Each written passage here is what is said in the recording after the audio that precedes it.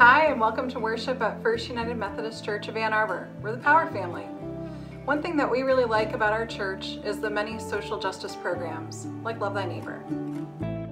Well, hello and happy Thanksgiving to all of you.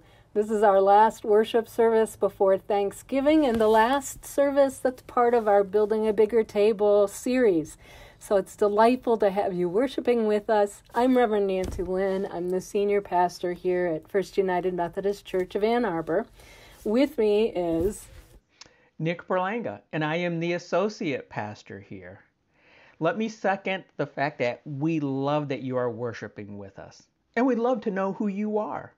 So if you take a moment and fill out the attendance sheet, we can see that you worshiped with us. Plus, it'll give you an opportunity to give us some feedback. Also, I want to remind you, if there's something in this service that you've enjoyed, please share it with somebody else. They'd probably enjoy it as well. Nancy, I think you have more information for us. I do. Not only are we celebrating Thanksgiving, but we're already looking forward to Advent, including every year this congregation has had a giving tree where we have purchased gifts for children in our community in need. And this year will be no exception.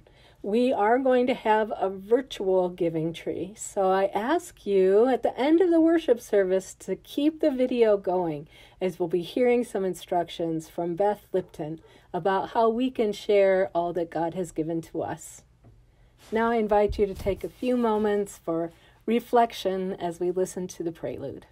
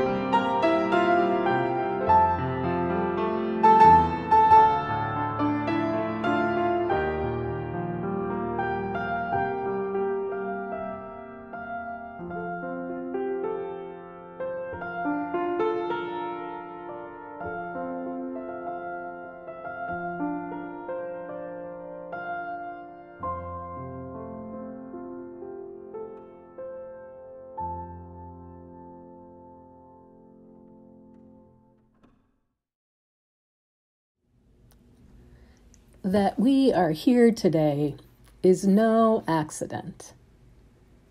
Christ himself has called us together. The invitation stretches far and wide, from wilderness and wandering, from loneliness and longing, all have a place at the table. The feast is ready and waiting. There is more than enough truth to go around. Joy is ours for the taking, and peace is poured out in abundance. Our every need has been anticipated. Taste and see that God is good.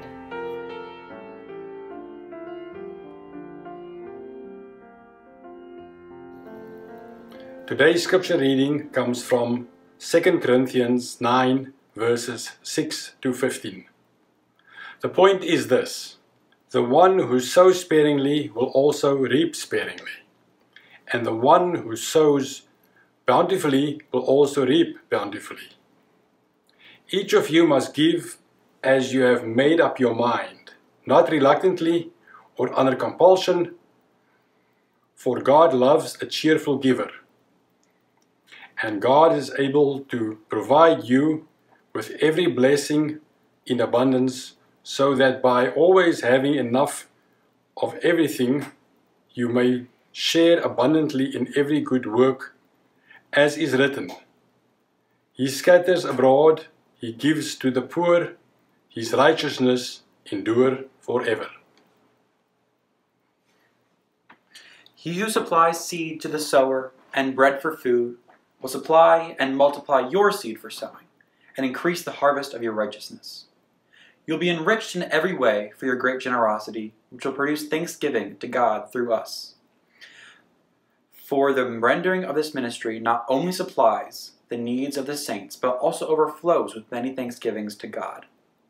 Through the testing of this ministry, you glorify God by your obedience to confession of the gospel of Christ, and by the generosity of your sharing with them and with all others, while they long for you and pray for you because of the surpassing grace of God that He has given you. Thanks be to God for His indescribable gift. For the Word of God in Scripture, for the Word of God among us, for the Word of God within us, thanks be to God.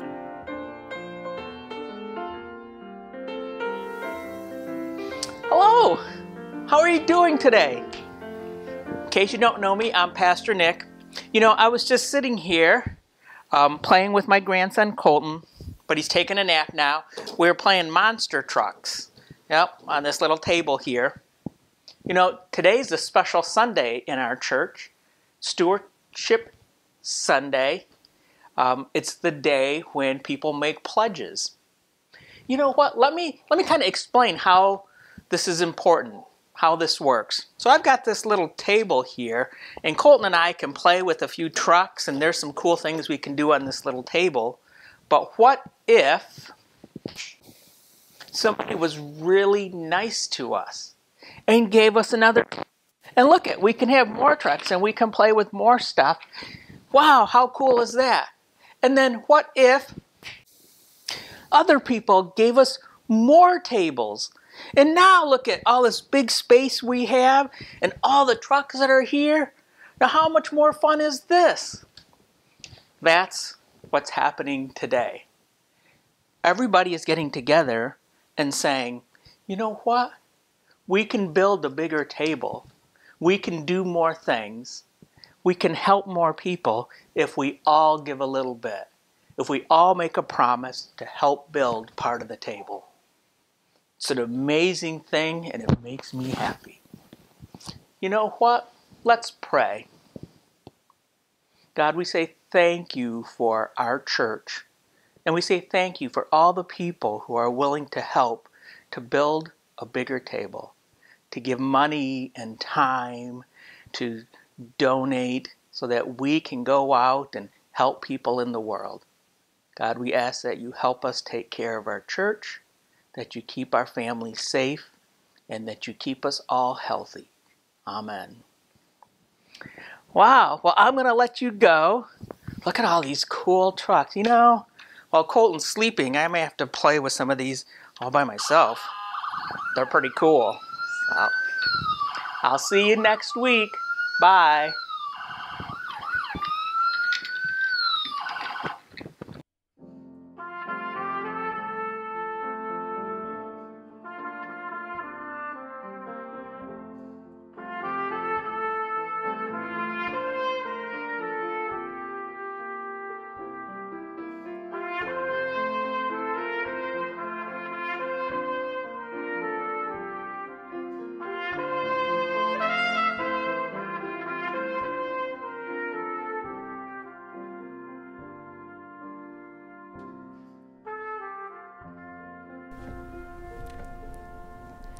With Thanksgiving quickly approaching, a few days ago I posted on the church's Facebook group, and I asked you all, what are you grateful for this year? The answers you gave were so moving to me. Many people mentioned the fundamentals: a warm home, good health, family, friends. Others mentioned being grateful to have jobs, particularly jobs which can be done safely from home, and for the internet that's keeping us all connected these days. Some focused on the many people who are working so hard to help our country through this time of crisis: medical professionals, school teachers, grocery workers, delivery drivers. There's such a long list. And then a number of you spoke of little things like seeing a deer, or laughing with a colleague, or cuddling with a kitten, spending time outdoors. Our former senior pastor chimed in to say that he's thankful that he's not writing a sermon. And then there were several comments about our life in community. People who are grateful for all those who voted, or because the election is over, or grateful that there's a group locally that's working on climate action, or that people are choosing to stay safe this year, so hopefully we can all be together to celebrate next year. And finally, a lot of people mentioned this church, this community that loves and cares for one another and for the world, and the staff that's working so hard to keep us connected. It's such a powerful list, and I'm sure more have been added. If you haven't seen it, I encourage you to go to the Facebook group and check it out. It really will warm your heart. For me, it was a reminder of what a generous and grace-filled congregation you are. So I'd just like to add just how thankful I am for you. Thank you for sticking with us through these tough times. Thank you for embracing ways of giving when we're not gathering every weekend. Thank you for the random acts of kindness that you offer to your neighbors. Thank you for watching worship and offering us kind words of encouragement as we struggle with new technology. Thank you for participating in Zoom meetings and classes and discussions and youth group, even a meeting with our local police chief. Thank you for wearing a mask to keep the rest of us safe. And most of all, thank you for believing that even if our buildings are closed, we are the church, and we are open for the business of love, compassion, and hope. Today is the last day in our sermon series we've called Building a Bigger Table. It's also the culmination of our annual giving campaign. We've spent the last few weeks together dreaming about how we as a congregation can continue our church's long tradition of care, compassion, outreach, and mission by learning from the saints who have gone before us, reaching out beyond our church walls, and inviting those who are missing at our table to join us. I've used the metaphor of the table for the sermon series because Jesus so often taught, healed, cared for others, and particularly welcomed the stranger and the outcast, all at the table. We, of course, do the same. Think about it. In normal times, all the things that happen in our churches at the table. The first thing that comes to mind for me is that when we gather at the communion table, there is no more sacred moment to me than when I serve bread and juice to one person after another as they come to take communion. We come to the table to remember who Jesus was, what he taught, how following him saves us, mostly from ourselves. We come to the table together in community, sharing the meal that has connected Christians to each other over centuries and miles. We come to the table to offer ourselves and our lives to God, and to be nourished by the elements of communion so that we have the strength and the courage to go out into the world and do God's good work. But the communion table isn't the only table where we gather. I'm reminded of the tables of food in the middle of the social hall or in the corner at Greenwood, food we share as we spend time catching up with each other. Tables create a place for holy connection. Of course, there are also the tables in our classrooms. Think of all the generations of children who have learned about faith and the Bible by sitting at our tables. Then there are the tables our youth gather for dinner on Sunday nights. There are the tables we use to organize donations, to take on mission trips, or to pack sack lunches for those who have breakfast at St. Andrew's. There are the tables that our bells rest on when the bell choirs play for us, and the changing tables where babies who will soon be baptized get a clean diaper before worship. There are the tables where we sit for an Advent potluck and ornament making each year at Greenwood, and those where our just older youth gather for lunch and a program. Of course, our committee meetings all happen at tables so that we can care for the administration and programs of our church. And there are the tables where we study the Bible together, or sit with a small group and share the joys and the challenges of journeying in faith. The thing about the table, whether it's at home or here in the sanctuary or Greenwood, the thing about the table is that God makes the ordinary extraordinary. And we live in a time and a world desperate for the extraordinary love and grace of God. So what could be more appropriate than building our table bigger? God has given so much to us as a church, and there is much that we can share with our community and our world. We're already making such an impact through our missions and ministries, Love Thy Neighbor, Alpha House, Kenya, and Costa Rica, through our children's small groups and youth group and adult faith formation classes, our Justice League, the COVID-19 Fund, the assistance we give to individuals, our music program, chancel choir, bell choirs, and children's choirs, now with online worship and communion services, and of course, someday again, with weddings and memorial services.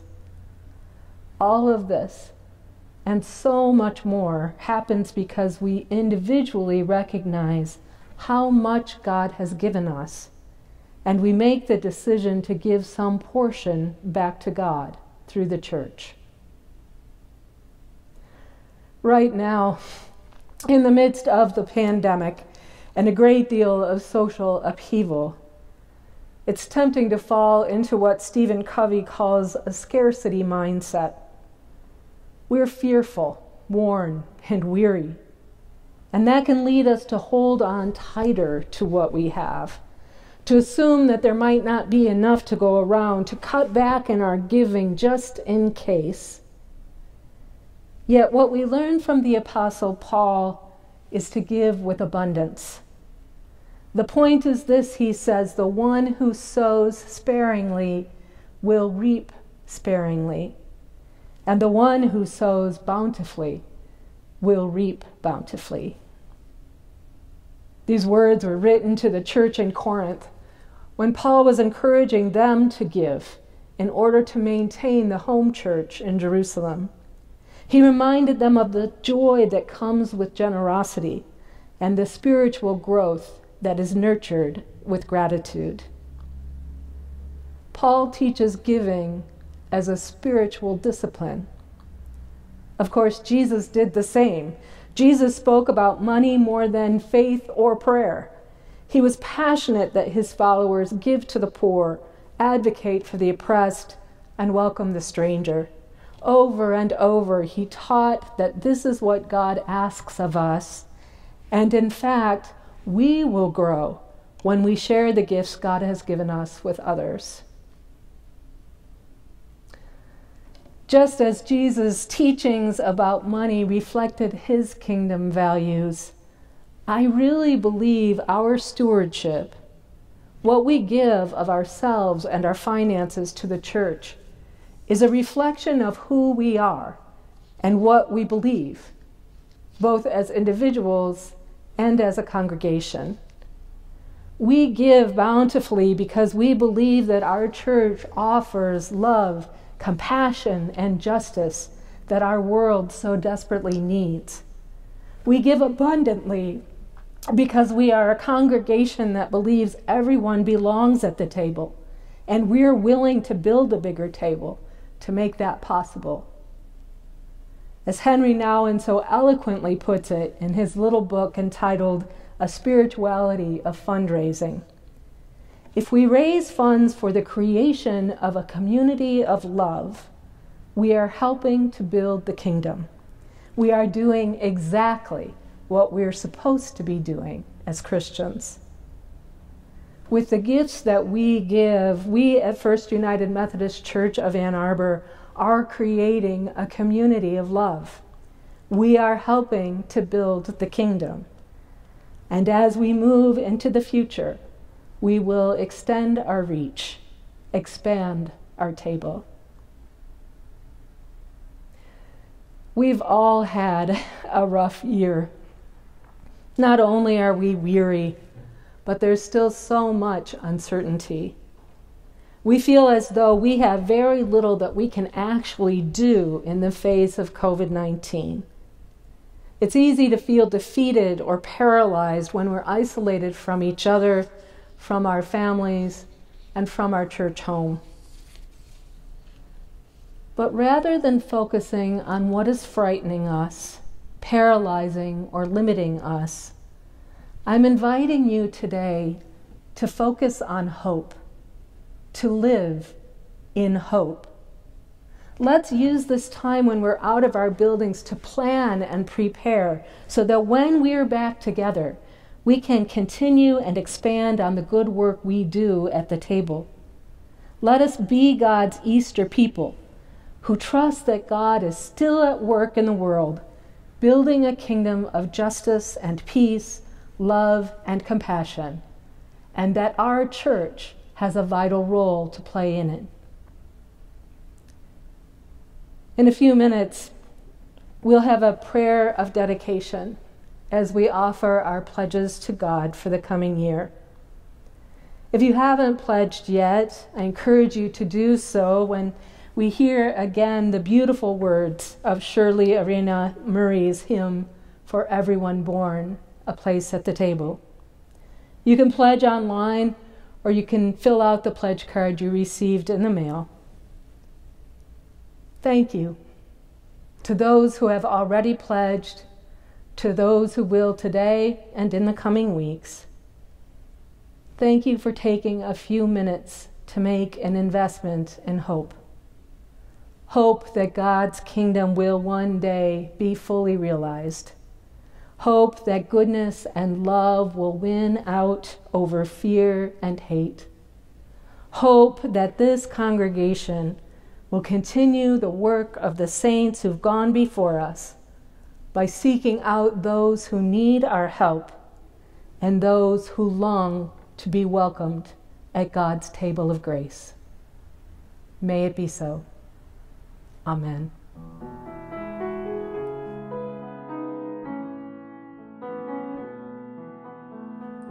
For everyone born, a place at the table. For everyone born, clean water and bread. A shelter, a space, a safe place for growing. For everyone born, a star overhead. And God will delight when we are creators of justice and joy, compassion and peace. Yes, God will delight when we are creators of justice and joy.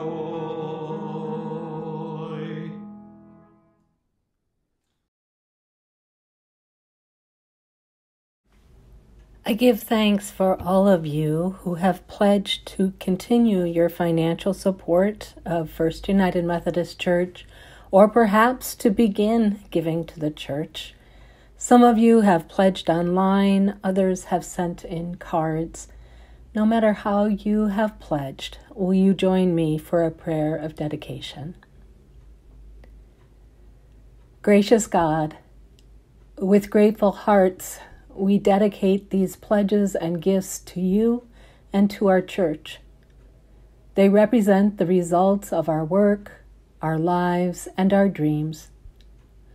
Help us to listen for your guidance as to how we use what is represented here, for how we might build a bigger table, and for whatever you have for us to do next. Where it is possible, join our hands, feet, and hearts to these commitments, to live out our desire to see that your work is accomplished in our community and around the world. Help us always to use wisdom, kindness, justice, mercy, joy, and love, and to see you in each person we encounter. These commitments and gifts are filled with possibilities. We share them with joy and grateful hearts.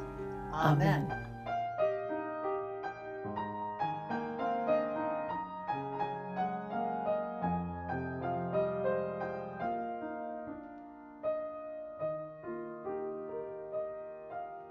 We were really fortunate that early in March we had our spring soulful retreat, and we got to see all the youth and spend time together with them, and that was a wonderful experience. And then by the end of the week following that, everything closed down and schools were moved to online classes. So we had our first Zoom meeting on March 22nd.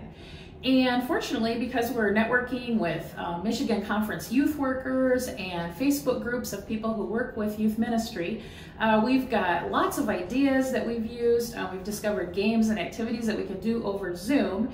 And even we still were able to do our youth worship service this year because of recordings that we had from past youth worship of music that we do, and also photos and video that we took during that retreat of our skits and dramas that we always do on our youth worship Sunday. So another thing that we're able to do, even though we didn't go on our mission trip to Ziba, which is our mission site for middle schoolers up to the Upper Peninsula, we were able to send Vacation Bible School in a box to all those kids because we had their addresses, and we got photos back from some of them and they really enjoyed it. So we were glad that we were able to continue that connection, because this would have been the 25th anniversary of our Ziba mission trip.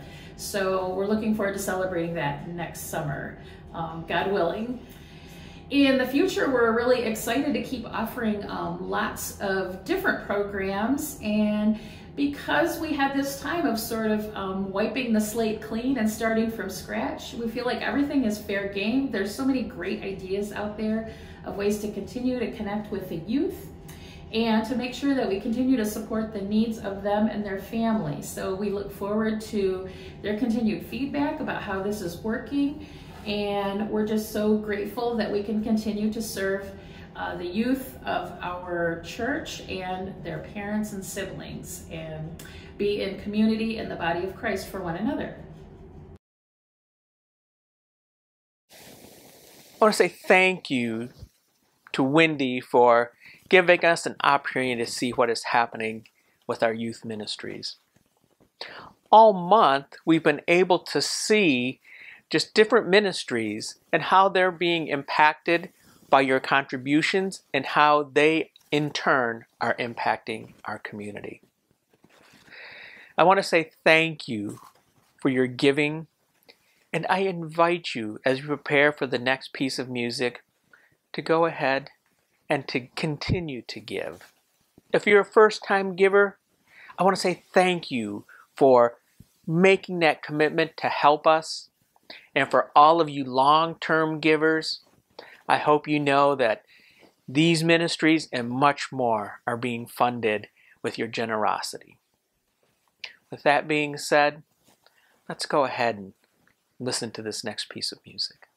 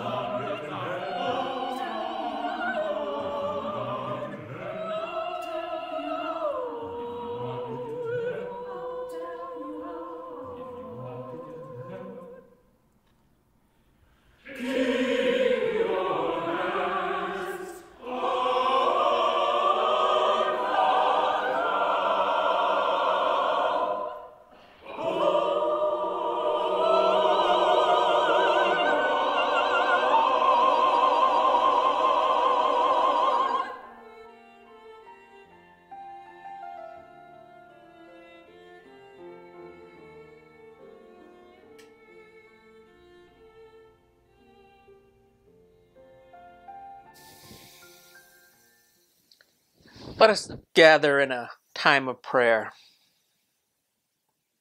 Generous and giving God, we thank you for those times this week when we smiled and laughed, those times of friendship and joy, even when it's done virtually. We give thanks for those times when we were able to appreciate the beauty of nature, when we felt a peace in our hearts, when we paused to be grateful for the blessings that you have given us. For all of these and for so much more, we say thank you. Lord, we lift up our country and its leaders. Help them to guide us on paths of unity, care, and mercy. We pray that egos and power plays will be set aside and that wisdom, vision, and collaboration will prevail. Give our leaders guidance on how to protect us in this time of pandemic. We pray for our healthcare workers.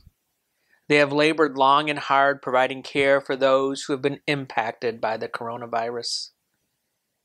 May they feel your presence and be restored and re-energized.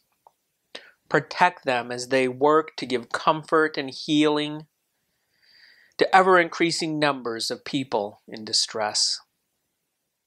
Lord, for all those who are sick, suffering, lonely, or just in need of your presence, we ask that you alight on them with your healing presence, with your guidance, and with your peace. You know those in our minds and in our hearts, those on our prayer lists, but we know you are not limited in your ability to know even those we are not aware of. We trust in your all-encompassing love to reach all who need you. God, we lift up our church. We want Ann Arbor First to continue to be a strong and vital church in our community. We want to be used by you to make a difference in the lives of others. Help us to show your love to others through our worship, our programs, through our ministries, and most of all, through our lives and the examples we set. This we pray. Lord, for the confidence and joy and hope we have, we give you thanks and praise in the name of your Son, our Lord Jesus Christ. And all God's people said, Amen. Let us now continue our prayer time with the prayer that we all have in common. Our Father, who art in heaven, hallowed be thy name. Thy kingdom come, thy will be done, on earth as it is in heaven. Give us this day our daily bread, and forgive us our trespasses, as we forgive those who trespass against us. And lead us not into temptation, but deliver us from evil. For thine is the kingdom, and the power, and the glory forever. Amen.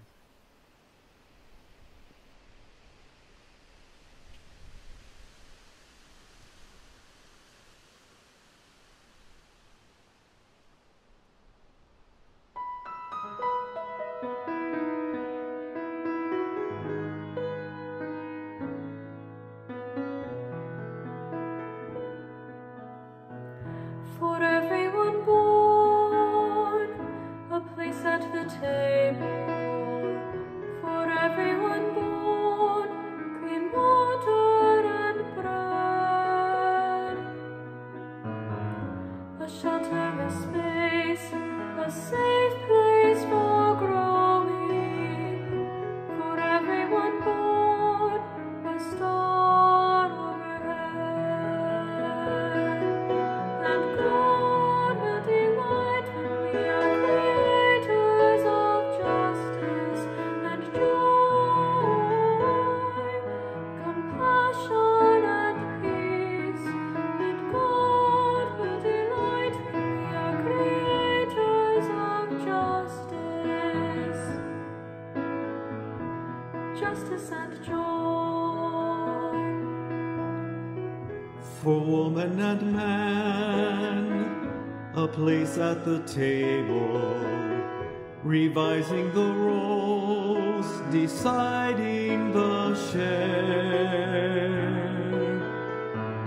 with wisdom and grace, dividing the power, for woman and man, a system that's fair. And God will delight when we are creators of justice and joy, compassion and peace. Yes, God will delight when we are creators of justice, justice and joy. For young and for old, a place at the table, a voice to be heard, a part in the song. The hands of a child in hands that are wrinkled, for young and for old, the right to belong. And God will delight when we are creators of justice and joy, compassion and peace. Yes, God will delight when we are creators of justice,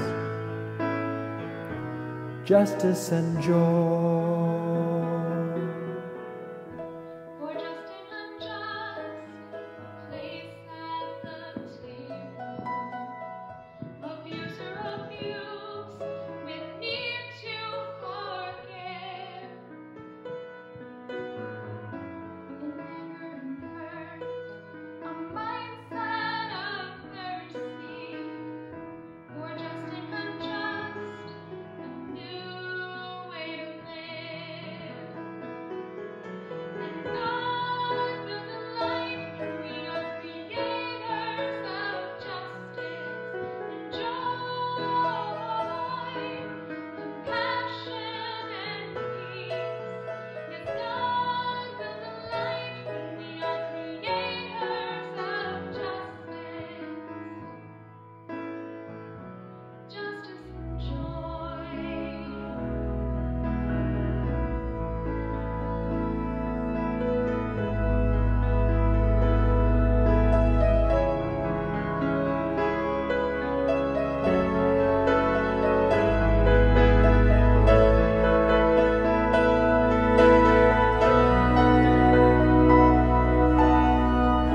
For everyone born, a place at the table, to live without fear and simply to be,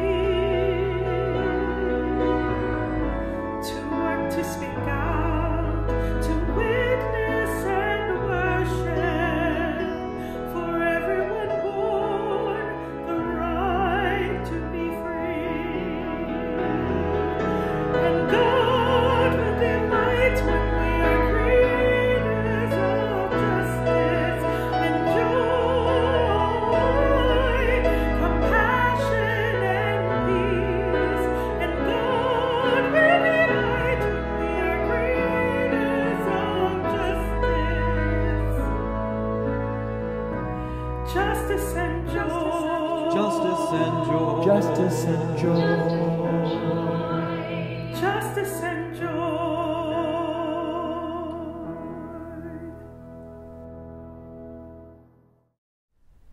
As you go now into this week of Thanksgiving, may you enjoy the abundance of all that God has given you.